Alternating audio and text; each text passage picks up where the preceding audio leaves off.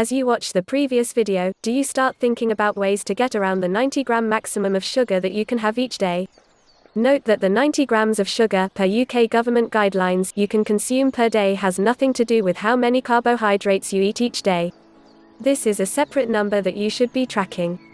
Here are some common behaviors that predict sugar addition. You eat too much. If there are some foods that you just can't stop eating, assume they're likely high in sugar. Sugar doesn't make you satiated, so it's hard to stop. This is made worse if sugar is combined with sodium and fat. For example, you may be eating donuts which are also high in salt and fat, but would you eat them without the sugar? Doubtful. You crave processed carbohydrates. If you're often craving refined carbs like chips, crackers, and bread, then you may just have a problem with sugar. Often, eliminating added sugars can reduce cravings that you're having for high processed carbs over time. You crave salty foods. With processed foods, salt and sugar go together very well. If you feel like you could lick a salt lick and be happy, you may be addicted to sugar. Look at the amount of sugar in the snacks you normally eat.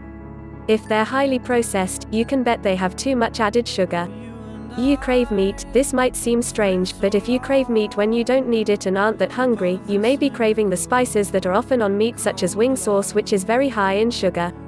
Every meal is high in sugar. Is your typical meal higher in sugar than it should be? Keep in mind that a maximum of 90 grams is a maximum. It doesn't mean you need to eat that much sugar. If you feel bad and aren't healthy, you can always cut that amount down. The best way to do that is to avoid added sugars and only eat sugar that is naturally in plants.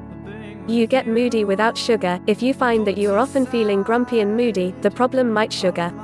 If you often suffer dips and rises in blood sugar, when you have a dip you will suffer from grumpy moods. This can be exacerbated by eating sugary things like candy, which will provide a fast jump and a quick fall. You feel powerless over sugar. Do you ever feel like you don't even want to eat that sugary snack, but you do it anyway because you know it'll make you feel better? This is common in people who work long days, students especially. Eating a sugary snack will indeed help temporarily, but you'd do far better eating a fruit snack with only natural sugars and fiber to help slow down the sugar absorption. You start and end your day with sugar. Look at your entire day. What do you eat in the morning? What do you eat before bed? What is the first and last thing you eat each day? If you're eating sugar in the morning and at night, especially added processed sugar and not sugar in whole plants, then that is a sign that you may have an addiction to sugar.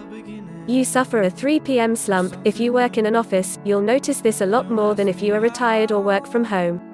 But pay attention if somewhere after lunch you start falling asleep while you're working or feel as if you need a nap.